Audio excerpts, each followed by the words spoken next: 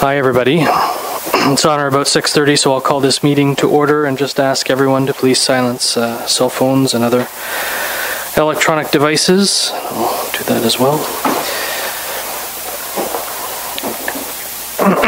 We'll start out with a motion moved by Councillor Anderson, seconded by Councillor Bateman. The Council amend the agenda to suspend Section 7, Delegations and Presentations, Section 8, Citizens' Comment, and Section 17, Question Period from the March 16th, 2020 agenda, and add 9.7, a staff report suspending council meetings for March and April, and 9.8, the deferral of, to defer due dates for taxes and water wastewater invoices, and 9.9, a discussion around committees of council. Is there any discussion? All those in favor? Any opposed? The motion's carried. I have a motion moved by Deputy Mayor Vink, seconded by Councillor Rowley, that the agenda be amended to add 15.3, correspondence from the DBIA and the Brian Todd Memorial Community Fund Local Student Art Project, and 18.1, a closed matter, advice that is subject to solicitor-client privilege, specifically HR policy information as it relates to COVID-19. Is there any discussion? All those in favor? Any opposed? Motion's carried. And I have a motion moved by Deputy Mayor Vink, seconded by Councillor LeBlanc, that Council approve the March 16th, 2020 Council meeting agenda as amended. Is there any discussion? All in favor? Any opposed? The motion's carried. We're all spread out so far. I don't know who I'm looking at. Are there any declarations of pecuniary interest, and if so, please state the general nature thereof. Deputy Mayor. I'll be declaring on enclosed 18.1 because I have business dealings with the organization. I guess I can explain more in closed. Is that correct? You can explain more when you declare in the closed session if you want to. Yes. Explain more. Thank you. Is that 18? Is that the first one? C? Yes. Thank you.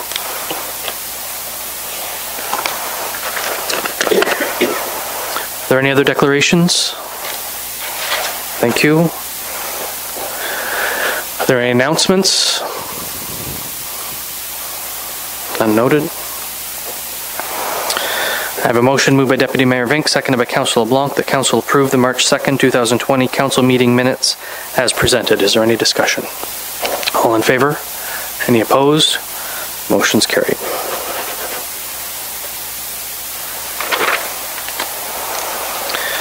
And I have a motion moved by Deputy Mayor Vink, seconded by Councillor LeBlanc, that Council approve the March 9th, 2020 planning meeting minutes as presented. Is there any discussion? All in favor? Any opposed? The motion's carried.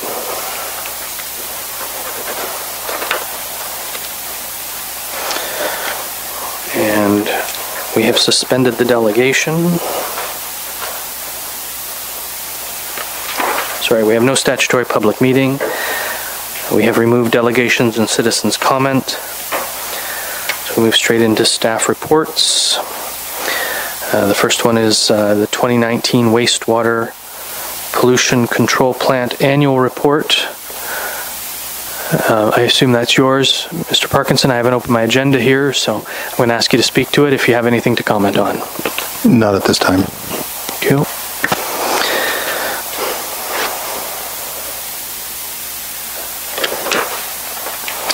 I have a motion moved by Councillor Rowley, seconded by Councillor LeBlanc. The Council received the 2019 Wastewater Pollution Control Plant Annual Report as information. Is there any discussion?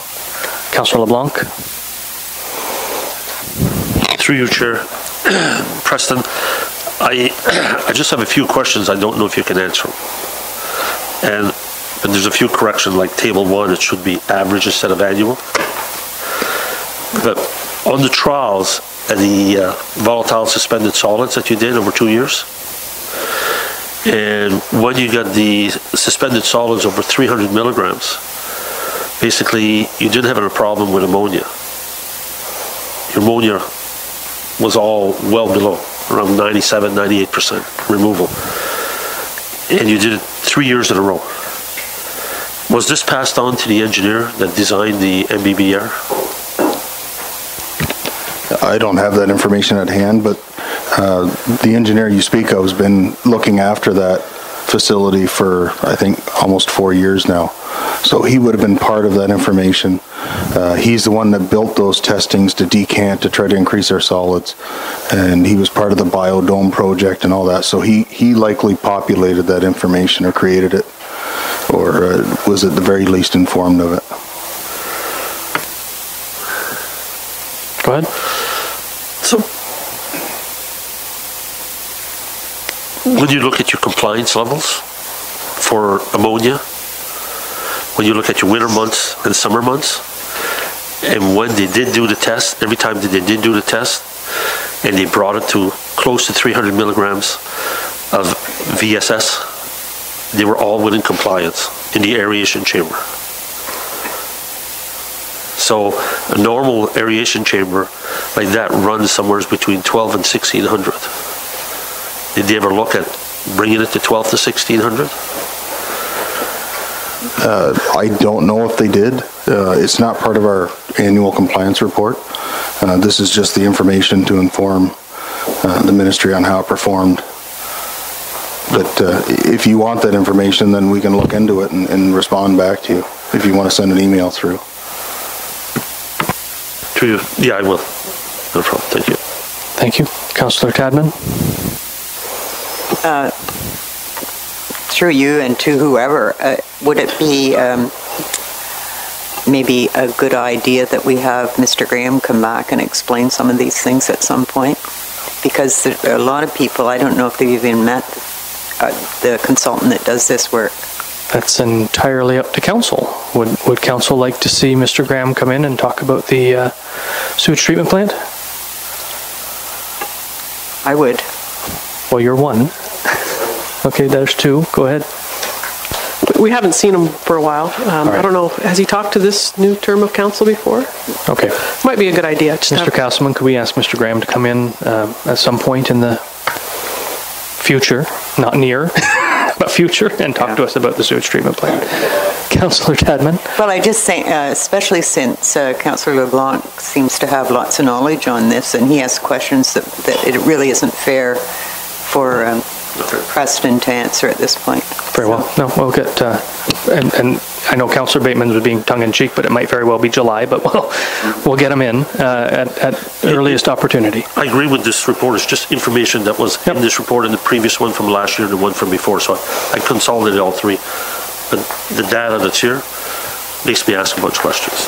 And it was very nice on all the questions. I think that council has is aware that you have intimate knowledge of the system and the this stuff. So we'll get Mr. and we don't, and so we'll get Mr. Graham in and have him talk to us. What's that? No, it's not a lawyer. It's an engineering consultant, and Mr. Castleman will manage to get him in for us at some point. So we have a motion on the floor receiving the information, the annual report. Is there any further discussion? All those in favor? Any opposed? Motion's carried.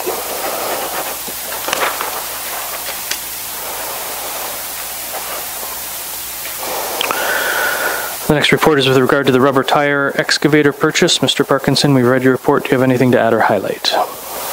Not at this time. Thank you. I have a motion moved by Councillor LeBlanc, seconded by Councillor Rowley. The council approved the purchase of a new Caterpillar M318F rubber tire excavator with implements in the amount of $381,000 plus HST. Is there any discussion? Councillor LeBlanc. To you, Chair, to Director Parks and Recs. When you say it comes with all the attachments, what attachment does it come with?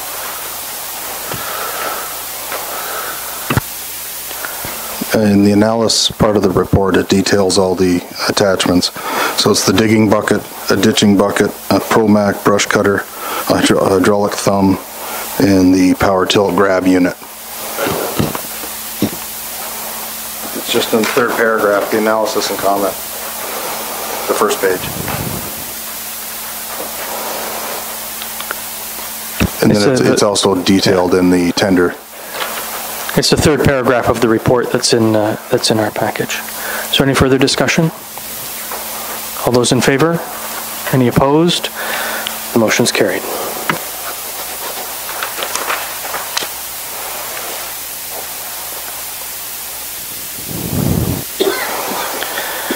Our next report is with regard to the Mount Hope Cemetery bylaw. Mr. Silvestro, we've read your report. Do you have anything to add or highlight?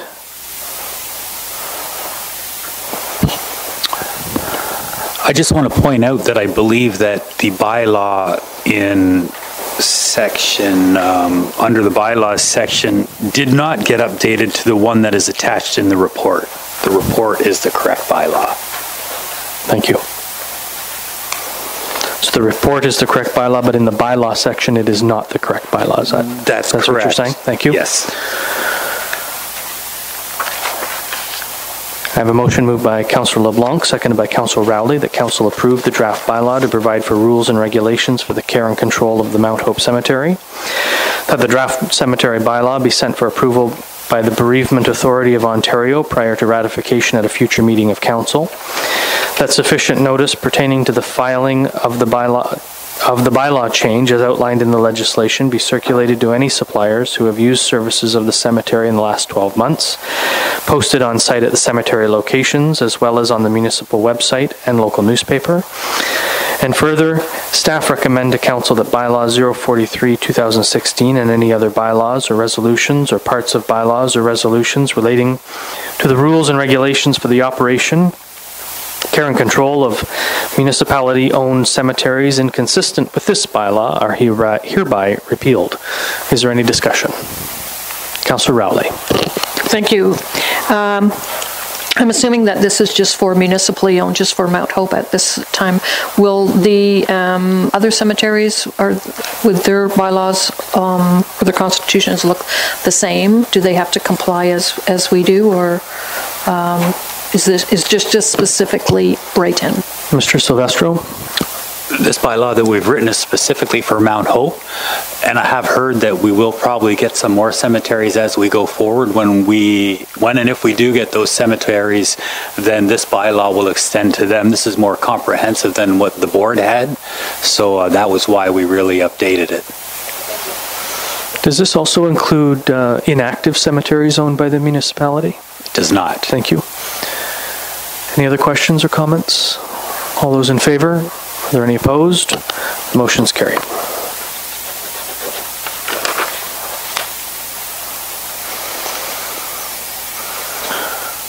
The next staff report is with regard to reduced loads bylaw. Mr. McGee, we've read your report. Do you have anything to add or highlight?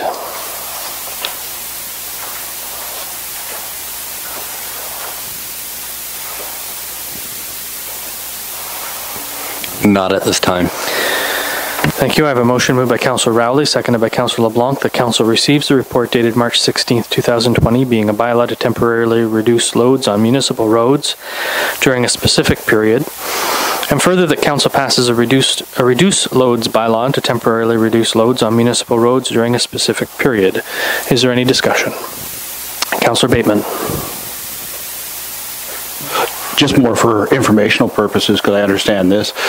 Do our urban and rural roads have different load restrictions at any time? Or when there is no load restrictions, is it the same for in town and out of town? Just more curiosity than anything. Mr. Parkinson?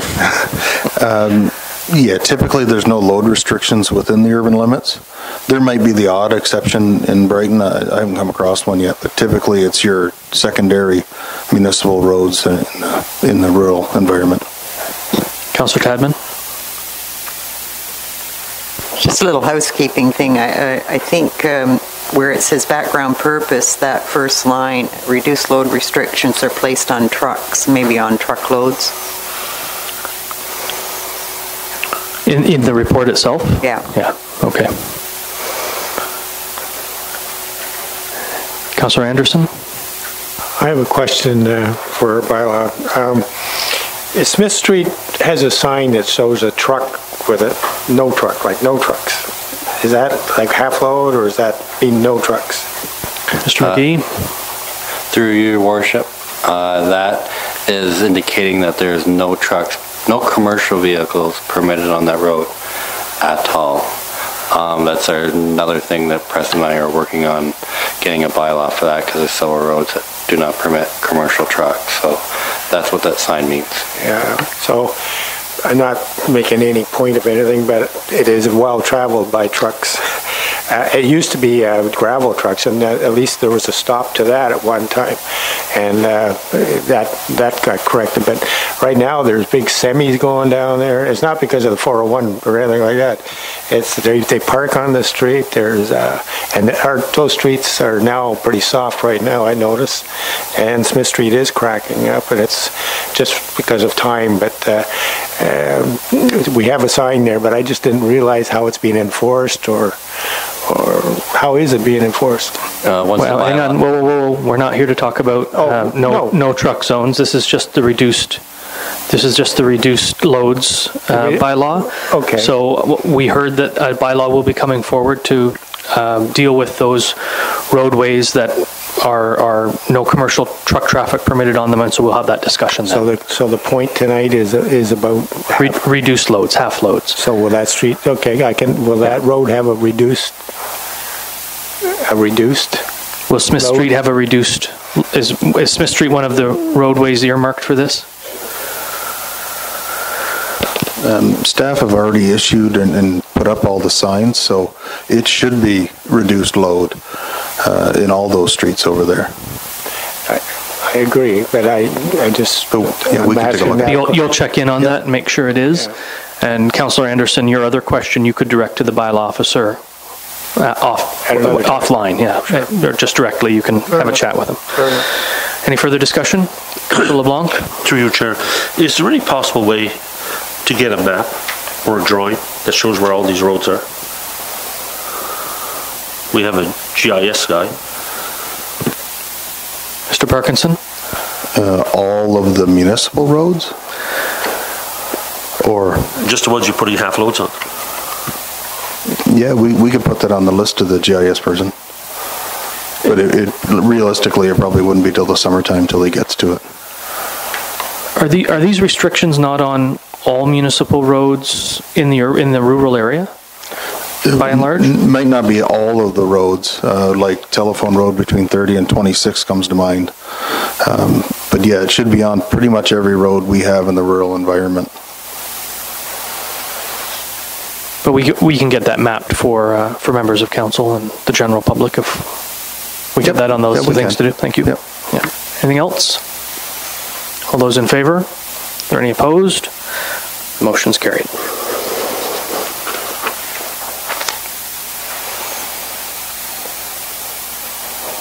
Next report is with regard to community safety zones. Again, Mr. McGee, we've read your report. Do you have anything to add or highlight? Not at this time. I have a motion moved by Councillor Rowley, seconded by Councillor LeBlanc, that Council receives a staff report dated March 16th, 2020, being an amendment to Bylaw 062-2015, Community Safety Zones in the Municipality of Brighton. And further, that Council approve the execution of the amending Schedule A of Bylaw 062-2015 to designate the exact locations of the Community Safety Zone on Dundas Street and Elizabeth Street. Is there any discussion? Councillor Rowley. Thank you. My question is, the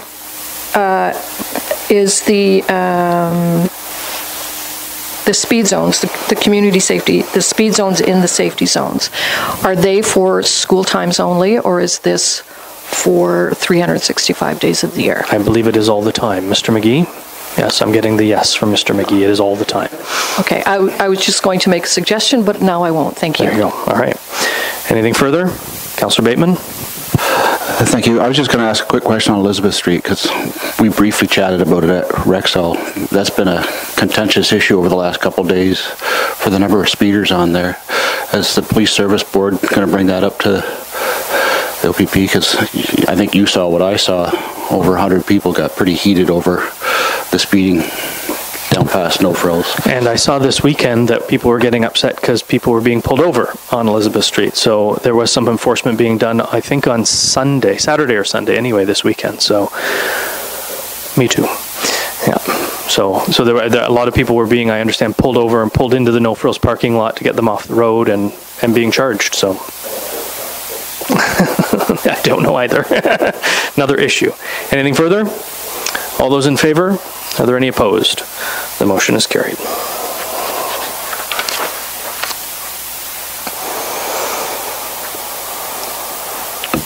Our next report is with regard to the adoption of mutual aid bylaw. Chief Caddick, we've read your report. Do you have anything to add or highlight? Thank you, Your Worship.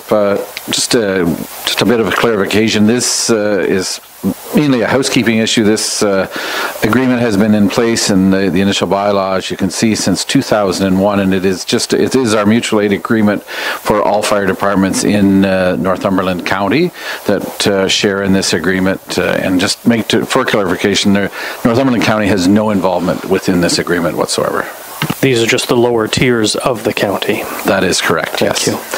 I have a motion. I have a motion moved by Councillor Rowley, and I'll need a seconder, that Council receive the staff report regarding mutual aid between Brighton Fire and the County of Northumberland, and further that the Mayor and Council rescind bylaw number 066/2001, mutual aid bylaw, and authorize the Mayor and Council to approve and adopt a bylaw to authorize Brighton Fire and Rescue to participate in the Northumberland County Mutual Aid Plan. And Deputy Mayor, I saw you were seconding that, so it's seconded by Deputy Mayor Vink. Is there any discussion? Councillor LeBlanc. Through your chair. When you say that it's Northumberland County, or the Northumberland County plan, it says the county coordinator will direct the staff. I was just wondering, in Northumberland County, in the county, we're the municipalities and the township, does the county have a fire department with equipment and a senior fire chief that coordinates the other 7 fire chiefs what to do? Well, I think you know the answer to that question. But you already know the answer to that question, Chief. Go ahead. If I, through you, Your Worship, no, the county has no involvement in this. The Northumberland County Mutual Aid Plan is only by name. It is a geographical plan. The coordinator is Fire Chief Tim Blake in Trent Hills. The deputy coordinator is Deputy Chief Gene Thompson. It is mandated through the OFMEM, through the Fire Marshal's office, and they decide the areas and they decide who sits and who's the coordinator. The Northumberland County has zero involvement in the operation or the implementation of the plan, so that there's no involvement whatsoever, because they don't have a fire service, so they can't be involved. It's an agreement between the fire departments of the lower tiers of within the county of Northumberland. That is correct. Yeah, thank you. Anything further, Councillor Rowley? You drew my attention to the way you read the recommendation. Should it say authorize the mayor and clerk, or no? I stumbled over it because of that. Yeah. But I think it's authorizing us then to pass a bylaw later on in the meeting. Okay. We're just accepting the report, and we'll pass a bylaw later on. Okay. Yeah. It was just Okay. As I fumbled over it, I read it a little clearer in my head. So, anything further? All in favor? Any opposed? The motion's carried.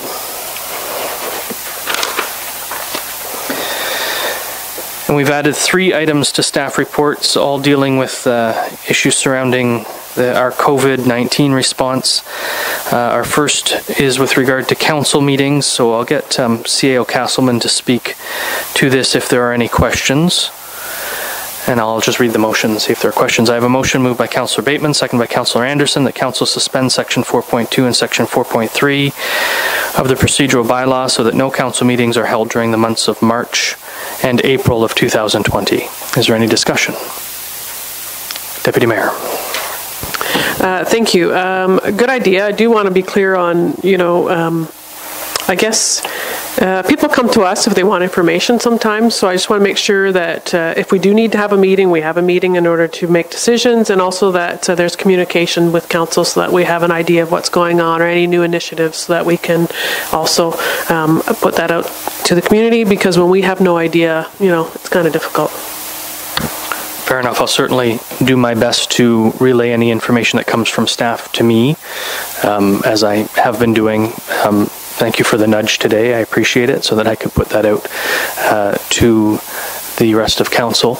I did ask the CAO, does this motion prevent me from calling a special meeting if we need one? The CAO said absolutely not. If we need a special meeting, same rules apply. A majority of council or the mayor can call a special meeting. I suspect we will need to at some point. There's likely things that will come up at some point in April. This really is just a measure to help protect the community, ourselves and the community from having to unnecessarily gather.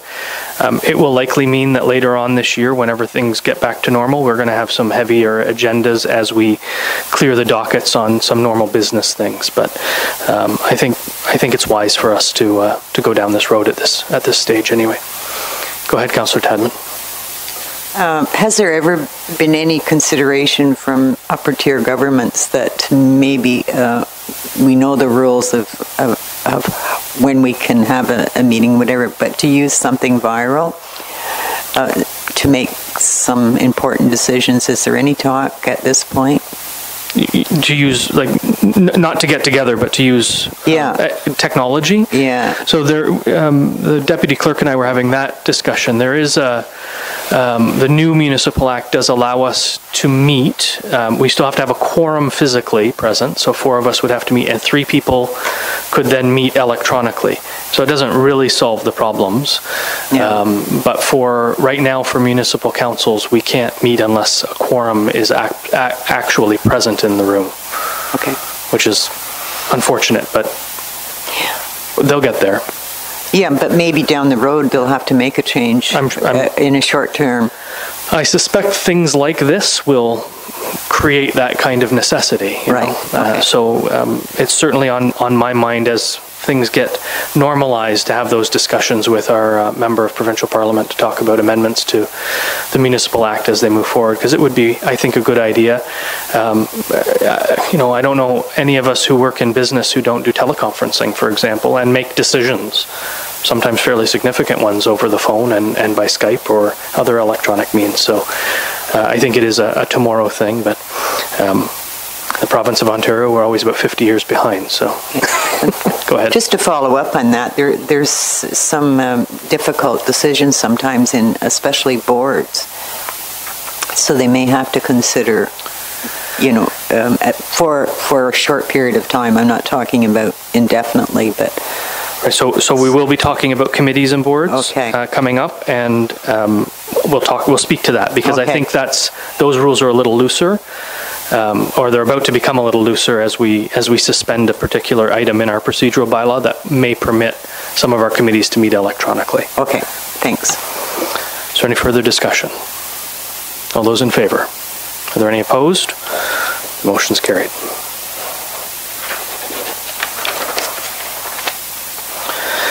Nine 9.8 is with regard to invoices and taxes. Moved by Councillor Anderson, seconded by Councillor Bateman, that Council defer property tax as well as water and sewer payment due dates from April 30th, 2020 to May 29th, 2020. Is there any discussion? Go ahead, Deputy Mayor. Again, I feel it's a good idea. I think that deferring is okay. Eventually it's going to be due anyways, and I think that's the thing that we're going to run into. And I know we can't fix everything. I'm just concerned, and I'm not saying that we have to. I don't know what I'm saying. What I'm saying is we're saying that it can be deferred, but at the end of the day, we're not sure what the financial impact of all of this is going to be, and I guess we can revisit if we have to. But I agree. I think what we're trying to do is just offer a little relief at this stage while we figure out exactly what this is going to shake out to look like. Anything further? Councillor Bateman?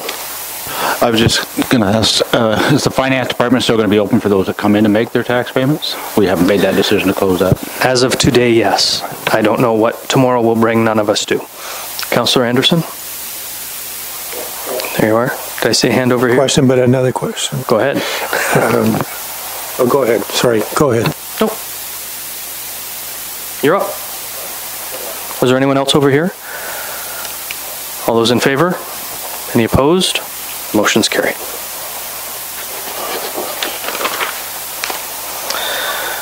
And 9.9 is with regard to committees of council, as we spoke about, and it's moved by Deputy Mayor Vink, seconded by Councillor LeBlanc, that council suspend 9.3A from our procedural bylaw for March and April 2020. And for your information, that's the item that says they have to meet physically. So if we remove that, then the deputy clerk will reach out to the chairs and let the chairs of committees know that they can meet electronically. And I believe the intent, deputy clerk, is to tell them that they are not to meet physically, but they may meet electronically. Is that correct? That's correct. Thank you. Deputy Mayor? Meaning we could have email conversations and make decisions, or that we have to actually have a Zoom or a Skype meeting? I don't think, we didn't discuss that. So Deputy Clerk, what would you determine that to be? It can be emails, all of that. We've removed the provision to meet. Because the simplest would be to, if we have to make a decision, that the chair send out an email to everyone and everyone gives their yay or nay. I just want to make sure that's okay, because I think that's going to be the most reasonable, cheap, easy way to make some decisions. And that'll work like that. Perfect. And we'll probably keep it confined to just 2 of our committees, that being the Apple Fest and community events. Everything else can probably wait. Of course, if something crazy comes up and we have to deal with it, like Police Service Board. This would not pertain to any statutory public board, right? So the Police Services Board is a statutory board, Library Board is a statutory board. We don't control those. That's true. We're bound by legislation. And they're on that point, they only say 4 meetings a year. They don't say when and how. Very well. Anything further?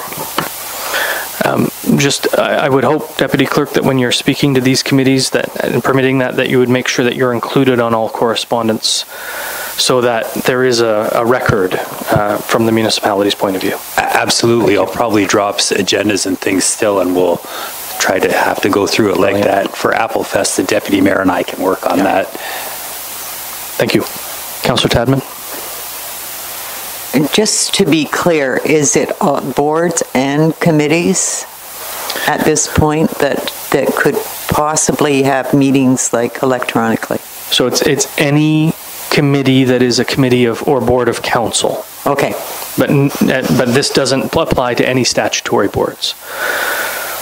So how do they operate then? That we don't control them. So they don't operate under our procedural bylaw. So that would be a province decision? That would probably be their own bylaws. So the library board, for example, would have its own bylaws that tell it how to operate. I believe the Police Services Board operates under its own bylaws as well. They actually have their own acts and their own legislation. The Police Service Board Act. So the Lower Trent would be the same? The Lower Trent is not, yeah, that's right. Okay. Yeah. Anything further? All in favor? Any opposed? The motion's carried.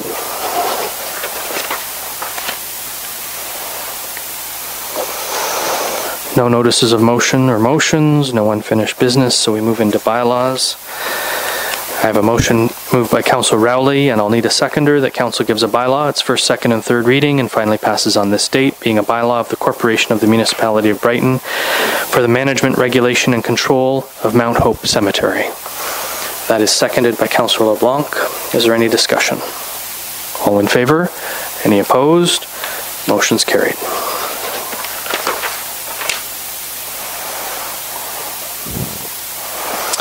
I have a motion moved by Councillor Tadman, seconded by Councillor Bateman, that Council gives a bylaw. It's first, second, and third reading, and finally passes on this date, being a bylaw of the Corporation of the Municipality. Sorry.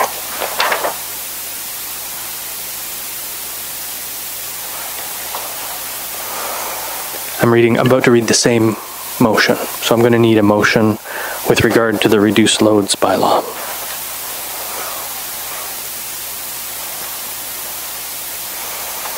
And if it's okay with everyone, I'm going to skip on to the next one while we get that written up. I have a motion moved by Councillor Tadman, seconded by Councillor Bateman, that Council gives a bylaw. It's first, second, and third reading, and finally passes on this date, being a bylaw to authorize the participation of the Brighton Fire and Rescue in the County of Northumberland Mutual Aid Plan and to repeal bylaw number 066/2001. Is there any discussion? All in favor? Any opposed? The motion's carried.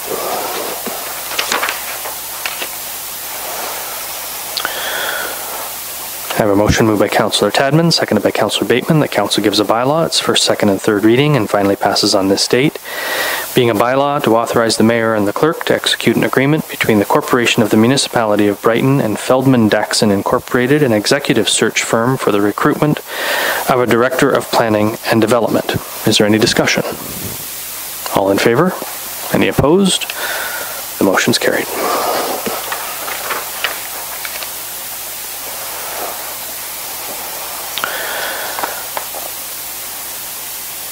And I have a motion moved by Councillor Tadman, seconded by Councillor Bateman, that council gives a bylaw its first, second, and third reading and finally passes on this date. Being a bylaw to authorize the mayor and the clerk to execute an agreement between the Corporation of the Municipality of Brighton and HVS Consulting and Valuation Services. Is there any discussion? All those in favor? Are there any opposed? The motion's carried.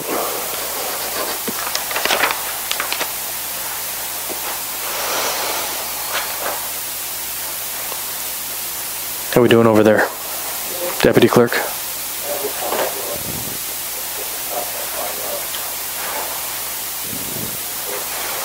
Not yet. Is everyone okay if I go into section 13 and come back to read that motion with regard to that bylaw? All right. So then we're moving into report. Oh, here it comes. Never mind. Oof, just in the nick of time. I have a motion. I'll need a mover. Oh, Councillor Tadman and Bateman, are you okay? You theoretically moved 12.2 even though the wording was wrong. I have a motion moved by Councillor Tadman, seconded by Councillor Bateman, that council gives a bylaw its first, second, and third reading and passes on this date, a bylaw to reduce loads on municipal roads. Is there any discussion? All those in favor? Are there any opposed? The motion's carried.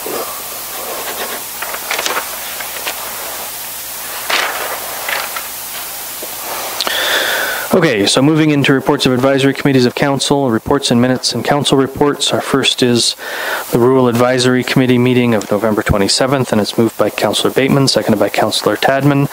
The council received the Rural Advisory Committee meeting minutes from November 27th, 2019 as presented. Is there any discussion? All in favor? Any opposed? The motion's carried. Our next is Digital Archives, and it's moved by Councillor Bateman, seconded by Councillor Anderson. The council received the Brighton Digital Archives Advisory Committee meeting minutes of January 28th, 2020. Is there any discussion? All those in favor? Any opposed? The motion's carried.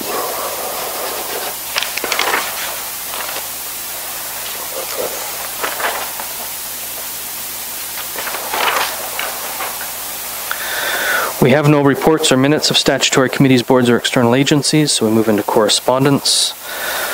First piece of correspondence is from the Curling Club. It's a motion moved by Councillor Bateman, seconded by Councillor Anderson. The council supports or receives the request of the council's agreement to act as a supporting organization for grant applications to the Brian Todd Memorial Community Fund and the Kay Stafford Foundation on behalf of the Brighton and District Curling Club to support the Junior Curling Club program. Councillor Bateman, this is your motion. Would you like to support or receive? I didn't circle either one because I was hoping somebody could provide some background information on it, if there's financial impact to the, what is it, and the whole idea. Councillor Anderson, you're the rep on the Curling Club, correct? Yeah. Yeah, go ahead. They're looking for some funds for the junior programs.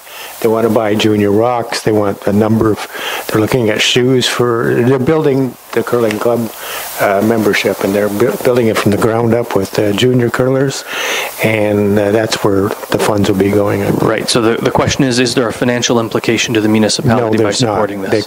They clearly said there would not be, and that's what my understanding is. Deputy Mayor. Just for clarity, they're looking for us to be a supporting organization. That's all. That's all, yeah. So that they can apply as without charitable status. Yeah, thank you. Councillor LeBlanc. Your microphone, please. They're looking for somebody that has tax exemption, so it helps them out, so they can apply for the grant. I'll support. Thank you. Councillor Tadman? I guess I'm just reiterating what everybody else said, but the fact of the matter is we get asked lots of times to support organizations, and why not? That doesn't guarantee they're going to get it. No. we're just saying, yes, we support you. Understood. Anything else? Councillor Rowley? Just a question. I know that never mind. I'll just ask one of the representatives on the. Thank you. Anything further? All those in favor? Any opposed? The motion is carried. And our next one is with regard to the Canadian Cancer Society. Yes. Could I ask a question? I'm sorry. I'm just, because I know the deadline for this is April 15th. Go ahead. And I know that there is another organization within the municipality that might be seeking a letter of support. How would that work if we are not meeting before then? That's my question. Sorry. I'll be speaking. As the CEO of the corporation, I could support it on behalf of council. Okay. I'll just make sure that if there's information forwarded. I would want to have a discussion with some members of council individually before I went forward, just to make sure I had. Well, I wouldn't want to say how many, Councillor LeBlanc. We wouldn't want to be holding an illegal meeting. That would be inappropriate. So, but I would want to chat with members of council before I did something like that, just to make sure everyone was, or some members were on board. I'll be speaking with this group on Thursday. So if this is something that they require, I'll make sure they get it to you ASAP. Thank you. Also, there is a likelihood we'll have to have a special meeting called at some point to deal with issues, and if it works out in terms of timing, we could always include those kinds of things on that meeting. Deputy Mayor. On that note, I just want to make sure we're here tonight. If we need to flesh out how that's going to work so we all understand, we do need to have that discussion, just so we're clear on what you can do and can't do, and because no matter what, things need to continue on as much as possible. We don't want to stop everything. So I don't know if there's an area or a spot that we can have that discussion right now is not appropriate, but it would be good to just maybe be clear on all that. I'm going to suggest that we do it immediately following the correspondence item we put on the agenda before we move into FII correspondence. We'll just have an open discussion about what very limited powers and authority I have as mayor. Not much. Go ahead, Councillor Tadman. And maybe, since we didn't really dwell much on what the procedures were for council and boards, could we also at that time open up for discussion on how we can make especially seniors that don't have computers aware of what's going on? I think it's a good idea, yeah. So I'm going to move on now to the Canadian Cancer Society. Correspondence moved by Councillor Bateman, seconded by Councillor Anderson, whereas people in our community are touched by cancer every day.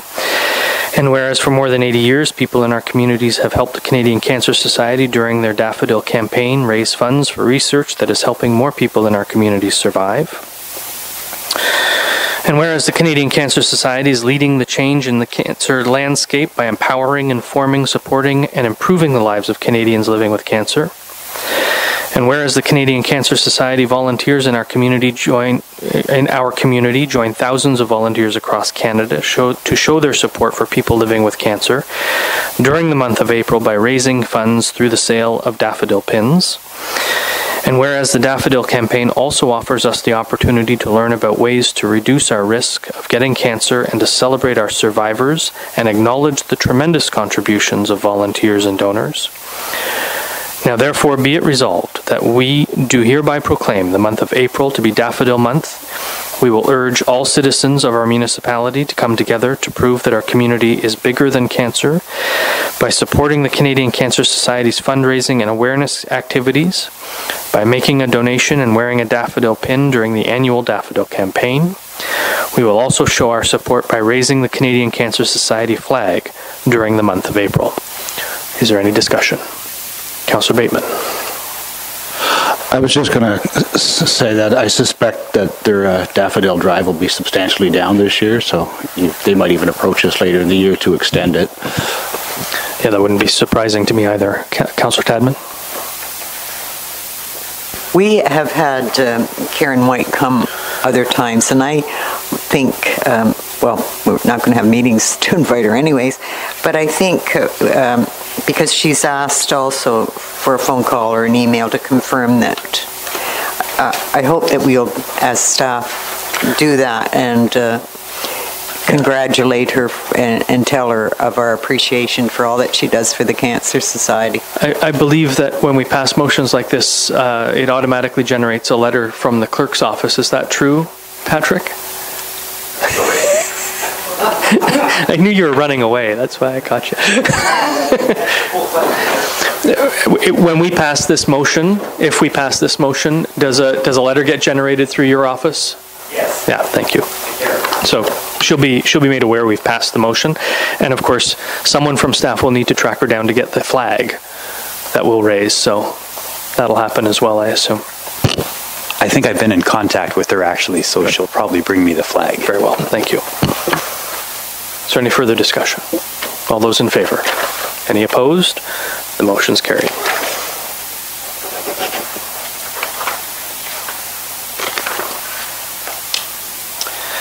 And 15.3 is two pieces of correspondence that are relative to the same discussion point, and the Deputy Mayor will speak on them. One from the DBIA and one from the Brian Todd Community Memorial Fund. Deputy Mayor. So apologize for the lateness of this. This project has been worked on between the DBIA and the Brian Todd Fund for a little while. It's a really cool project. They just don't want it to stall. It was going to come through the DBIA minutes probably next month. They just want to be able to continue on with it. If you just look quickly, you can see the sample idea of what they're doing. They're getting kids to make artwork, and they're going to put them on, what do you call those? Banners that will hang throughout the municipality. It's a cool project. They want to continue on. They just wanted, there's no money that they're asking for from the municipality, just that staff will be able to hang the banners. So I'm not sure how through a motion we can just approve the information or whether we need to state that's okay. All the funds are being paid for, everything's being paid for through these two organizations. So. Well, it would be appropriate to have a motion to receive the correspondence and authorize staff to hang banners for the art project. There you go. I'll second that. All right.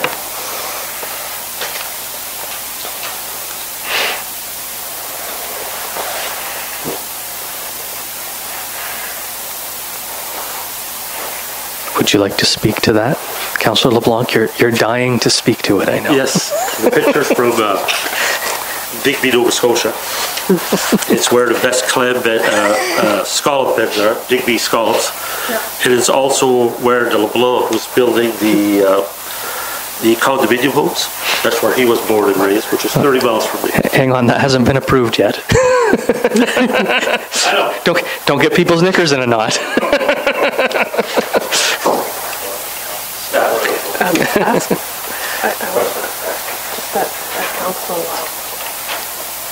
Can you give that wording again? I think I said receive the correspondence from the two organizations, and we can name them, and authorize staff and support the local student art project and authorize staff to hang banners.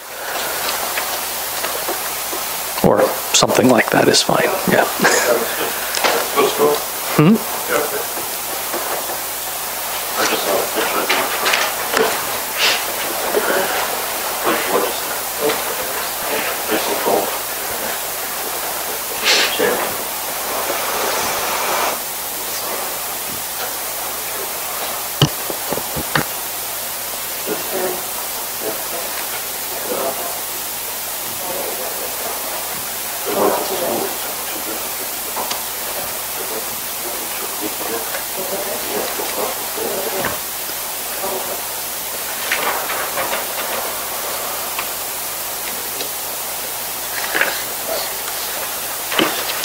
Trying to keep it neat. That's my last one. Thank you. I have a motion moved by Councillor LeBlanc, seconded by Councillor Rowley, that Council receive the correspondence from the DBIA and the Brian Todd Memorial Community Fund and authorize staff to hang the banners. Is there any discussion? All in favor? Any opposed? The motion is carried.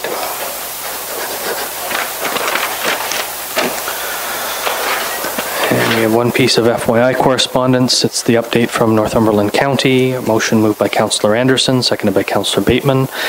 That council received the March 5th, 2020 County of Northumberland update. Is there any discussion? Councillor Bateman. Just a couple questions. The first one revolves around the COVID-19. So the March 24th public meeting for the development charges, is that going to be postponed? It's likely to be postponed. Okay. I received an email today, and that was the quote, likely to be postponed. So that's all I can tell you. Wednesday's county council meeting is still on. And the second question, now I lost my spot. It was, said they had a new updated entrance setback policy. What did it go to and from? Because it makes me think of the development or the property that was for sale north of the 401 and they didn't buy it because of the setback. What the county did was make their setback policy in adherence with the lower tier setback policy. So depending on what community, in Cobourg the policy was made to mirror Cobourg's, and in Brighton it was made to mirror Brighton. So it was a discussion with, my understanding is it was a discussion with lower tier staff, planning staff. Yeah. Go ahead. So going back to Northern 401, through you, Mayor, because we discussed it with you, they went from, so they're going from 100 to 30 feet to 60 feet? Because we lost that development because of that 100-foot setback. Yeah, I don't know exactly what the setback changed to north of the 401. We'd have to look into the bylaw. No. I can check that out for you. I can ask because that it was 100 feet, and that's why we lost that development. They couldn't make it work. At 60 feet they could. And we only found out after we walked because the negotiations went with the county and the developer and the realtor. It never actually came to council. And the MTO up there, don't forget. Yeah, well, the MTO agreed to it. They already had their setback was correct. Anything further on that? All those in favor? Any opposed? The motion's carried. We have no question period. Do we need a break before we move into closed session? Okay. Oh, right. We want a discussion first. Sorry, I forgot about that. So go ahead, Councillor Tadman.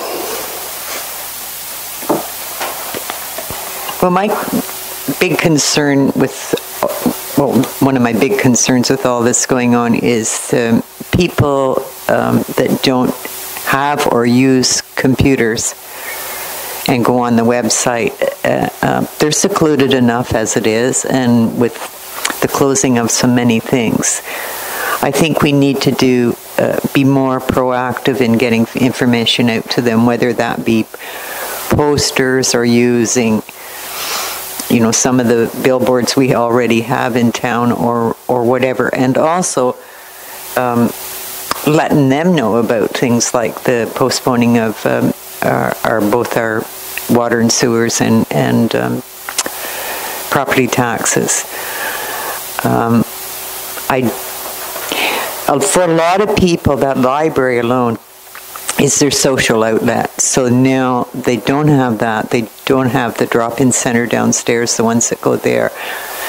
They don't, they can't meet the same as they were, so they're not getting information. So I think we need to be proactive and whatever people have for suggestions, I think we need to move forward and do it.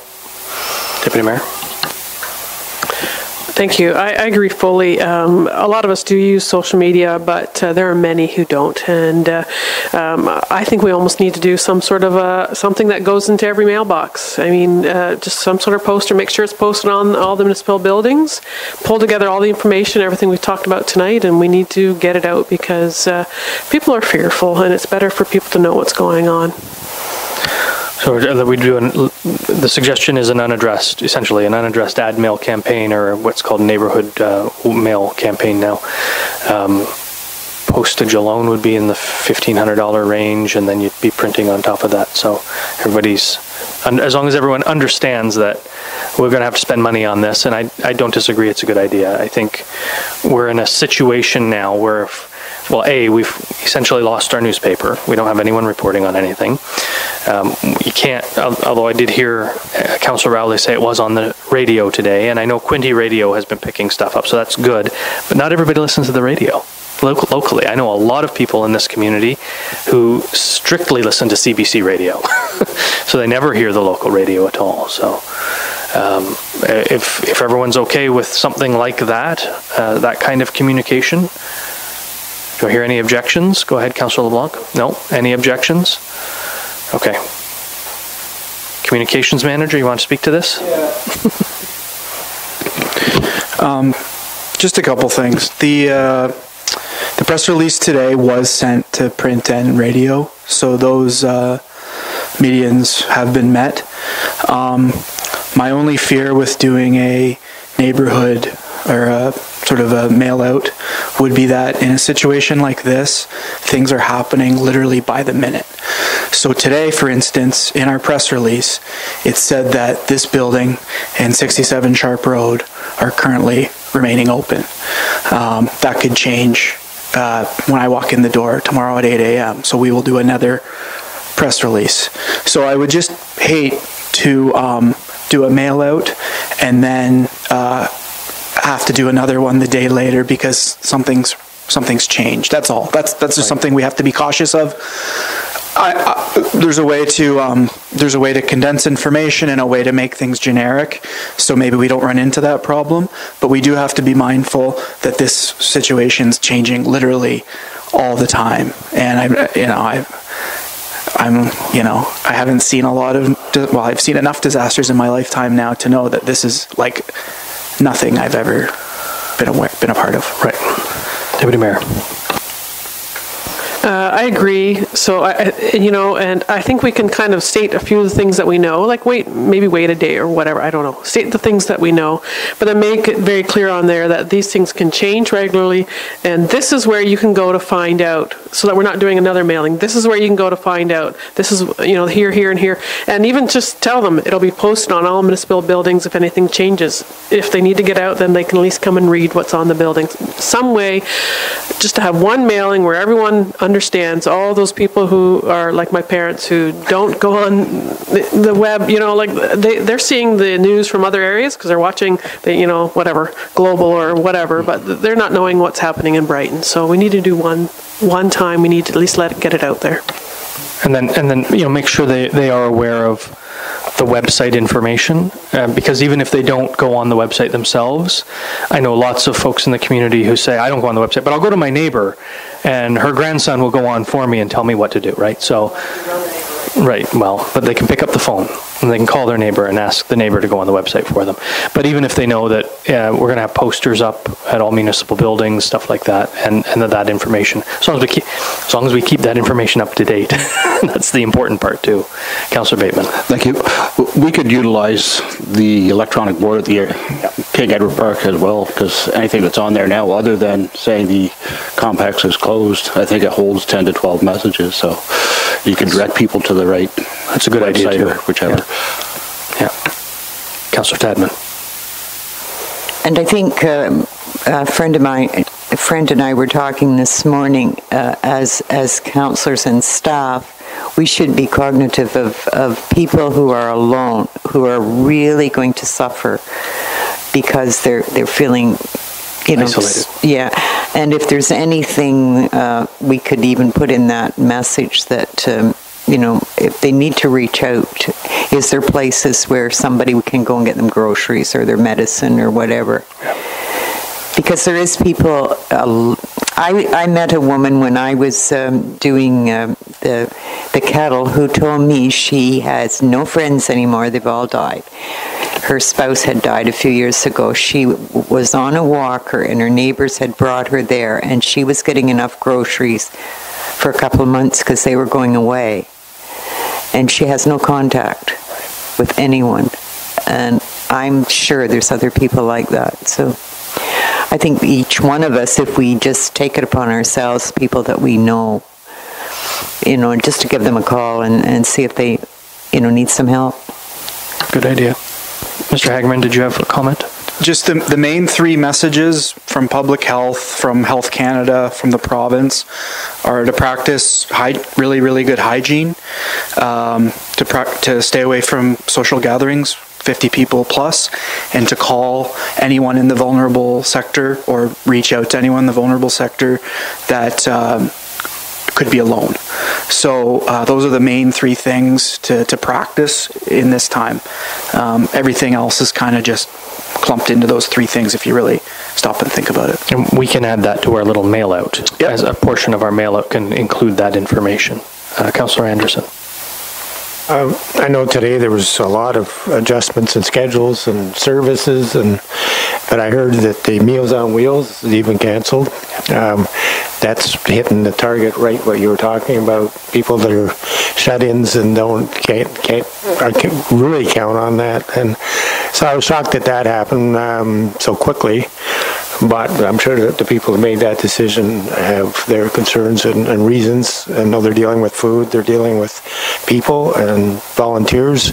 So, but that's a service that would probably be greatly needed in a time like this. Supper's Ready is canceled. Almost all the services have canceled, if not all the services now, I think. Councillor LeBlanc. To go back to communications, a while ago we brought up about John that used to be here, John Armstrong. He now, his services, they hire him in Crammy, they hire him in Trent Hills to come and get the community channel. That's long term, but also for short term, like to give an interview to him or something. And I do not look at social media or Facebook. So I know that certain things happen there, so I miss those, but I always get the mayor's briefing. But is to get it out, if it's a flyer, I'm all in support of it to go get communication out. The other thing, when you were talking about people in need, Councillor Bateman called me up that people were being quarantined because they had tested. They didn't know if they were positive yet. They had nothing to eat. So I had a pork roast in the oven that I had done Hawaiian style with mashed potatoes and turnips. So I took it all out of the oven and gave it to him. Be willing to share the recipe? Yeah, and he was there. And I had my great-grandmother's 100-year-old chicken soup recipe, and I had made a big pot because my wife likes it when stuff like this, so I gave them some of our chicken soup, and then he sent me an email for a family of 6. He says, what was it? That man can cook? Not quite. He said not bad. Not bad. Thank you. That's good work. Just keep in mind that John Campbell writes for Crammy and Brighton Now, which is a website. It's not actual, so it doesn't solve the problem of getting it out to those people who don't have access to electronics, unfortunately. Deputy Mayor? No, it's just kind of along that line. Like, there's a lot on social media. There's way too much on social media right now. So definitely we need to look at bringing this in, just taking care of what's happening in Brighton. And that's a great story. I'm sure there are... No, actually, I'm not sure that there's organizations that are going to take care of people if they need things. I really don't know what to do. I understand the mayor's calendar is clear, so we can add maybe his phone number and everyone just call him and he can deliver food. Mayor's calendar is certainly clear this week. No, you don't. One more story. No. Okay, quickly. In Orchard Gate, a family reached out to me because I'm a councillor. And they decided they had flu-like symptoms, and they had nobody to go buy their groceries. So they left an envelope on the table. I got the neighbor, and we went out and we got 3 grocery carts and and we put it in their garage, and we did that on Saturday morning. Sunday, I gave my supper to work. 3 grocery carts filled with toilet paper? No, okay, just checking. I was wondering if it was you. Councillor Tadman? Well, I think you should have won the award. Go ahead. If I can, Mayor, through you, of course, to Council, I think it's really important, and as the Emergency Management Coordinator for this municipality, we need to be very mindful about communication, and communication really needs to be funneled through one individual, and that would be Ben. He is our communication individual, and so to start sending a whole lot of mixed messages out there only confuses people, so anything we do need to send out certainly needs to go through Ben. I can tell you that our control group and we'll be meeting tomorrow afternoon, just to have an update and a briefing on where we are standing right now. And in response to the question or the remarks regarding individuals who are shut in, I believe there are a couple of service clubs that are I've seen that out there, that they will, if a name is given to them, they will certainly follow up and do that. So we can try and find that out and get that information to you. Okay? Deputy Mayor? I was just going to say, if we can confirm that, and then, Ben can add that. As long as they're okay with being on that circular, then I think that people need to know, because otherwise, everything that they're used to is no longer even operating. Right. Councillor Bateman? I was just going to suggest, possibly on the communication that goes out, once this unfolds, and I think you said midnight tonight, restaurants shut down? In Toronto. Yeah. Oh, so that's just Toronto. Just Toronto. Yeah. So if it comes here, they do that here, it might be prudent to have a list of First Citizens where they can have stuff delivered from. I think some might start offering that don't typically offer it if they shut them down. So that, just to be clear, the Chief Medical Officer of Public Health in Toronto has issued a statement saying all restaurants will be shut down for dine-in. So anyone takeout or drive-through will still be open apparently, but dine-in. And that's really in keeping with what a bunch of the franchises have done already anyway. So, Councillor Rowley. Well, I think pretty well all of it has been covered, but I'm just there again to add to the communication list that will be going out. If, like, community care and those kind of places, I know not 911, but there are other numbers through the county as well, right? I don't know if it's 311 or something like that, where you can phone for certain information on services. Maybe we should just add all those contact numbers to the letter going out. Not a bad idea. Councillor Anderson. Is this letter, after what Ben said, this letter is still going to go out?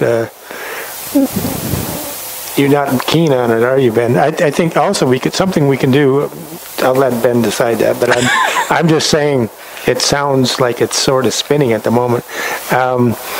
We can do press releases too. Like for next week, we can almost take it up to the edge of press time and do a press release rather than ask the media to do a report.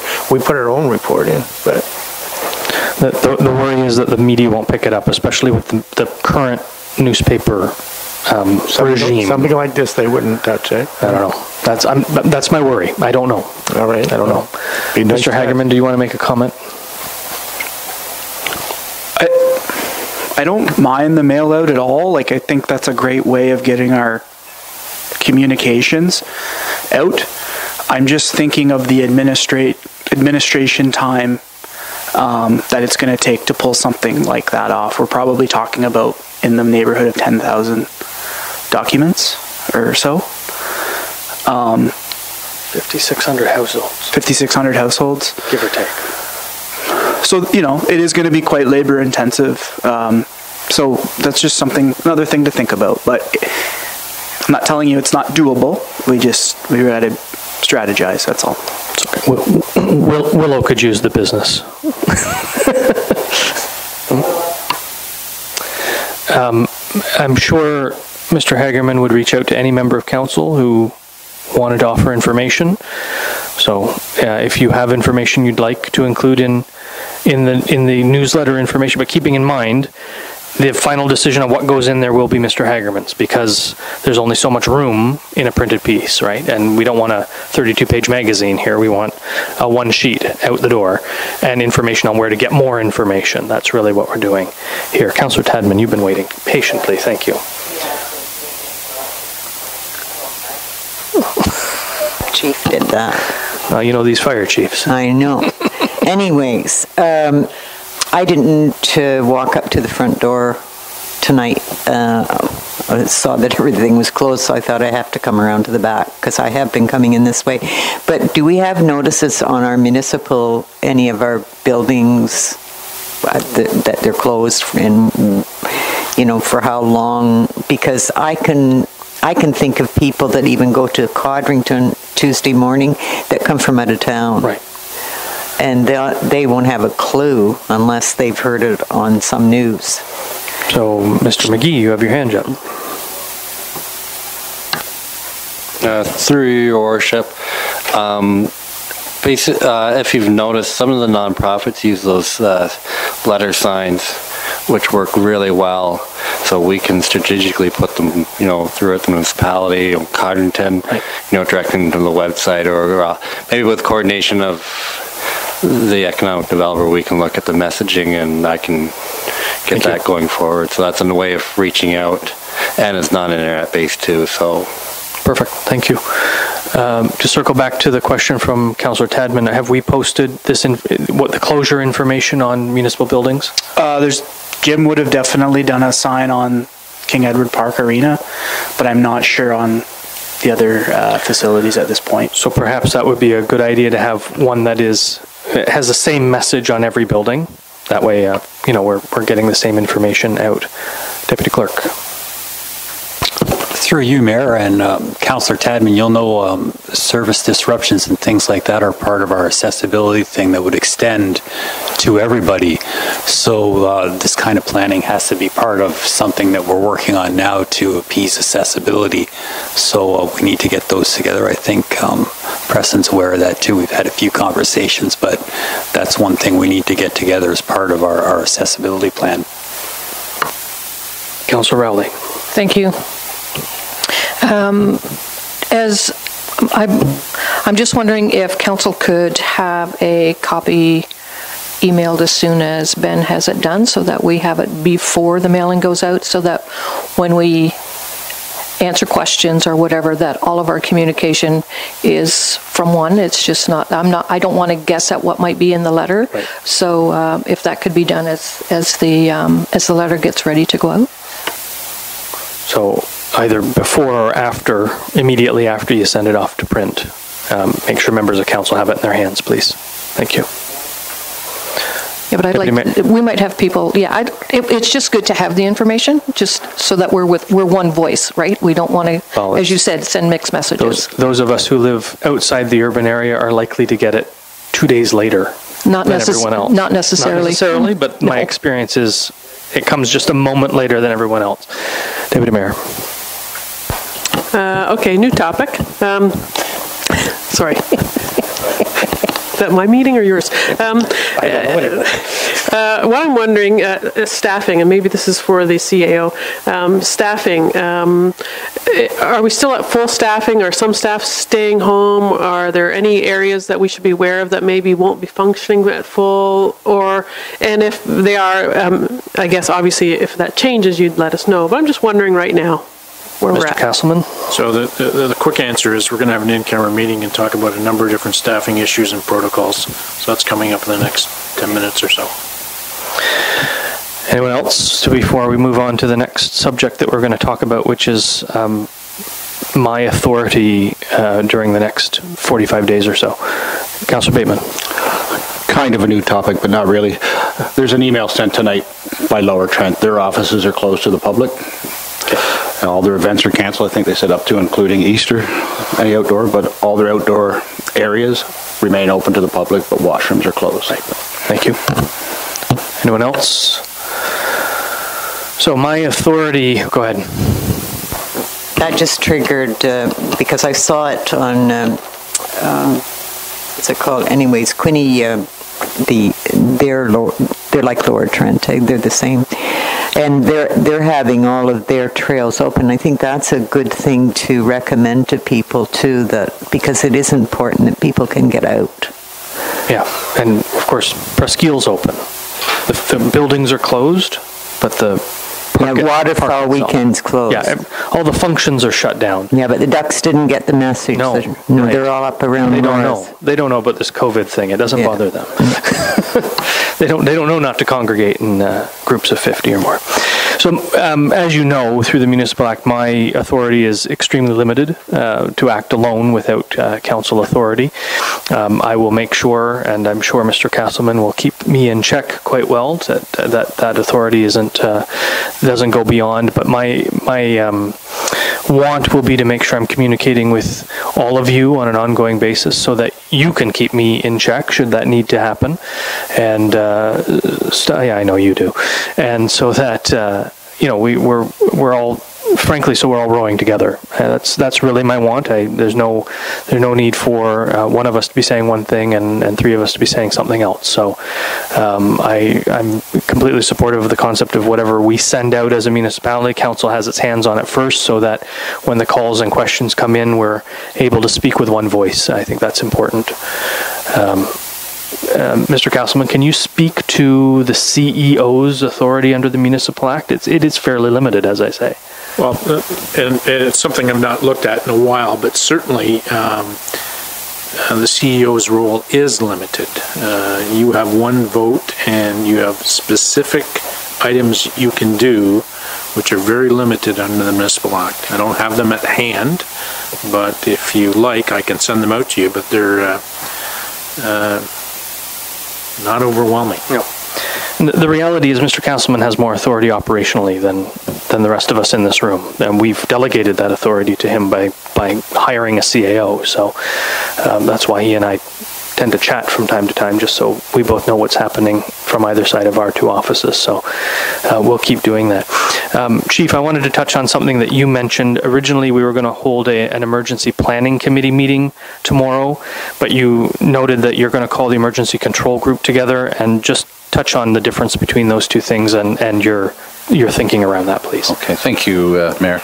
Yes, through you, of course, to council, we had called one of our regular meetings and had posted that as such, but as part of our operational plan for COVID, we have now canceled all the committees of council. Emergency planning is a committee of council, so that meeting in effect is canceled, but our control group, it's still very vitally important that the control group meet to have discussion and just to bring everybody up to date where we're at municipally, and so that's going to continue to happen tomorrow at 2. I just had word not too long ago, I think we have our GoToMeeting accounts all set up, so we should be able to do that remotely, so that that we don't have to bring everyone physically into the control center or into one room. We can do that via computers or just a telephone that they can call in and participate in the meeting and be briefed.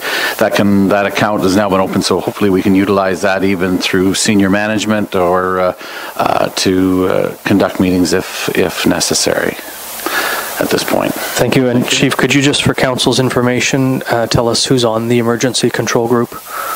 So from council, of course, the mayor and the deputy mayor, both the mayor and his alternate being the deputy mayor, sit on the control group along with the CAO, director of Public Works, and myself, and of course our Economic Development Director, Mr. Hagerman, as communications, Patrick Silvestro as our scribe, as well as other community members such as the OPP have representation, the health unit has representation, the county has representation.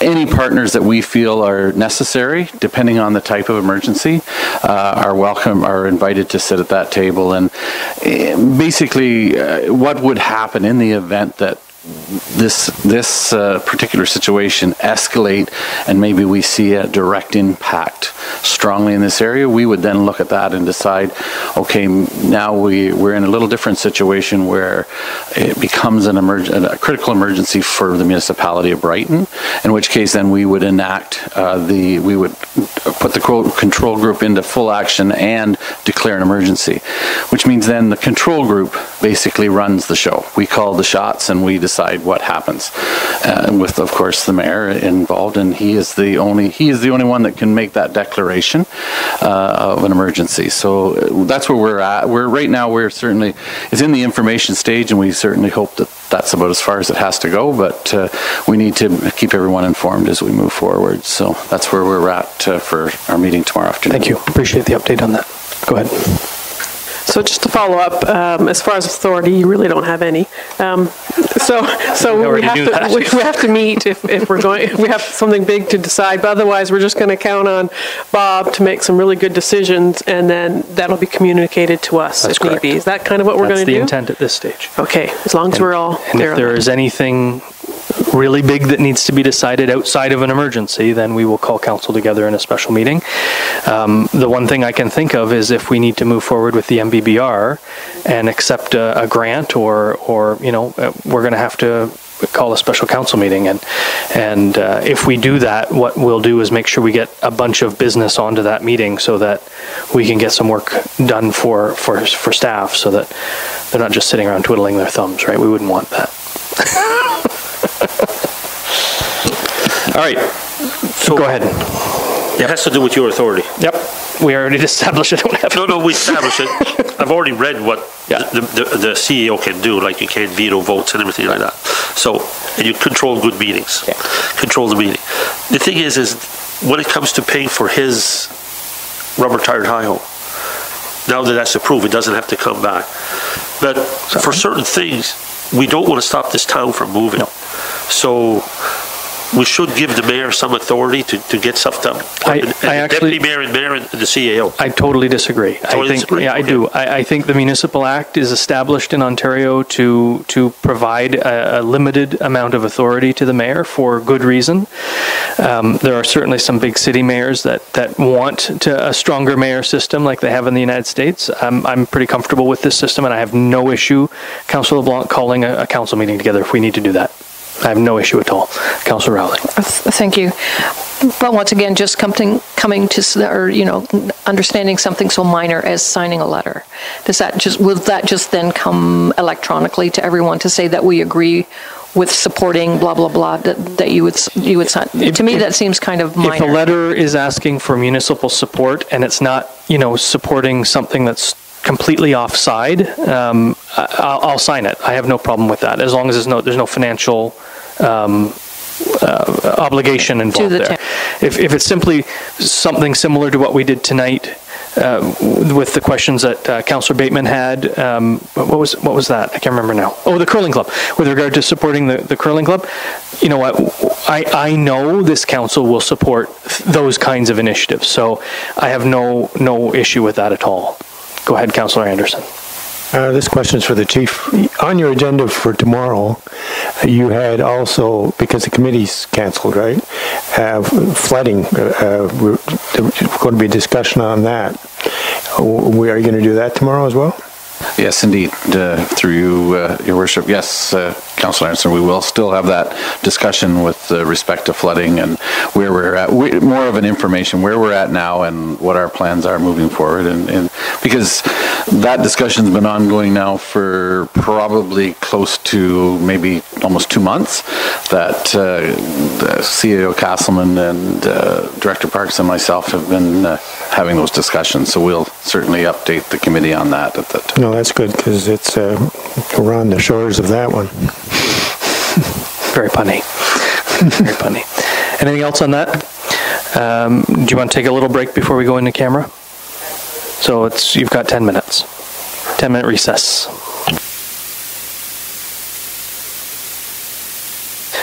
Motion moved by Councillor Anderson, second by Councillor Bateman, that Council resolve itself into closed session March 16th, 2020 at 7:59 p.m. Pursuant to the Ontario Municipal Act 2001 as amended, subsection 239(2)(c), a proposed or pending acquisition or disposition of land by the municipality local board, being the Brighton Industrial Park land, and B, personal matters about identifiable individuals, including municipal and local board employees, specific to medical services, and F, advice subject to solicitor-client privilege.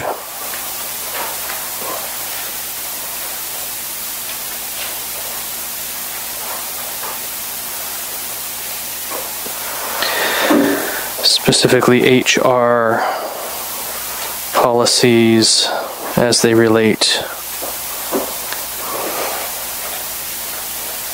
to COVID-19. Is there any discussion? All in favor? Any opposed? Motion's carried.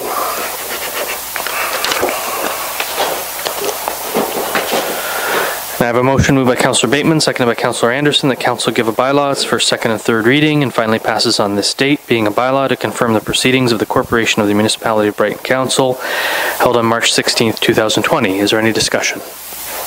All in favor? Are there any opposed? The motion's carried. And finally, moved by Councillor Anderson, second by Councillor Bateman, that the March 16th, 2020 council meeting adjourned at 8:46 p.m. Is there any discussion? All in favor? Are there any opposed? The motion is carried.